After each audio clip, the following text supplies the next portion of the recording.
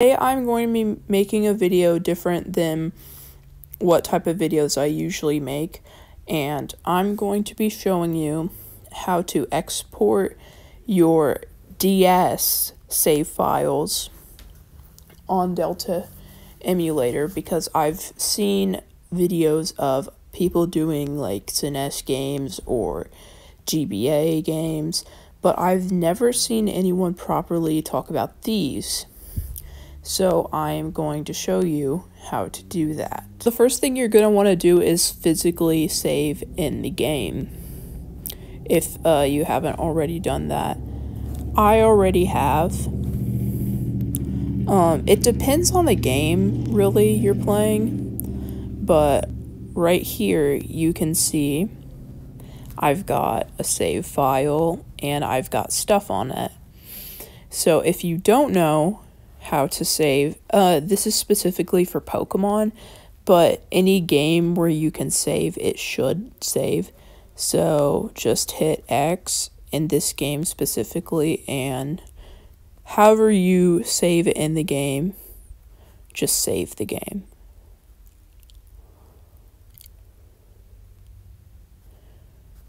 Alright, game saved. So go back to main menu and hold on the game, and you're gonna hit manage save file and then export save file. I already have this save file right here, so I'm not gonna actually export it, but you're gonna want to do that and hit the save button.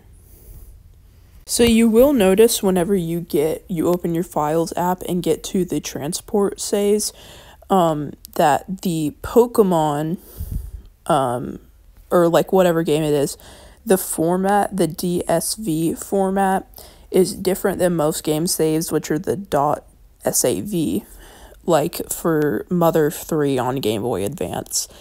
And I am going to show you how to change that.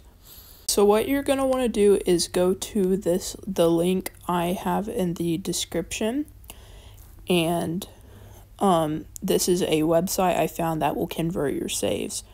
So go to choose file, and I would hit that one, and it will say the DSV format, and it'll ask you which one you want to convert it to. I don't think there's a difference between the SAV and the no GBA or whatever one, because I've tried them both and they both worked fine for me.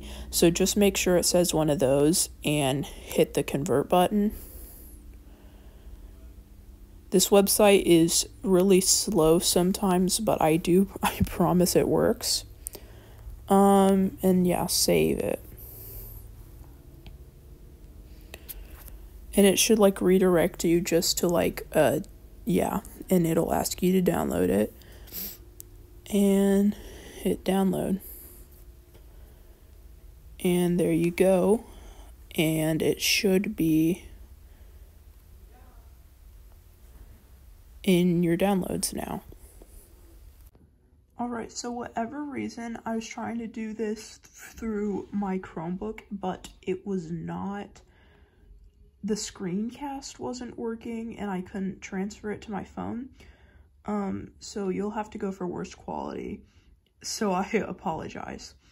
But this right here is my SD card for my DS, my R4 card for my DS. And if you go down here, you can see that I have Pokemon Platinum, and I don't have a save file for it. So I am going to go back to this, and I am going to take the save file. Oh, really quick thing. Make sure this has the exact same name as whatever ROM you're using. What I would do is copy and paste the name of the ROM and double tap, hit rename, and just replace it with whatever that name is, because otherwise it will not see as a save file. So you need to go to wherever you have your game and the saves. If it's on Twilight menu, just drag it over there and copying complete. So we're gonna eject it and go back to my DS. Alright, I am now on my DS to demonstrate my save file. So I'm gonna go to my NDS. I'm gonna go to my Pokemon and go on over to Pokemon Platinum.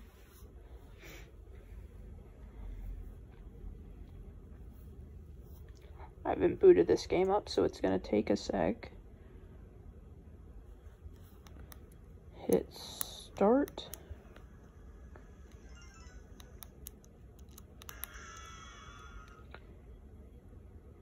And it kept my save file from the game. As you can see, it's the exact spot I saved. And I'm in here and everything seems to be working properly. So I hope this tutorial helps. Hope it educates a couple people, because I had to figure out how to do this by myself. And I don't want it to be like that for everyone, because it was actually really tricky. So yeah, I hope this helps. If you're still here, thank you for watching until the end of the video.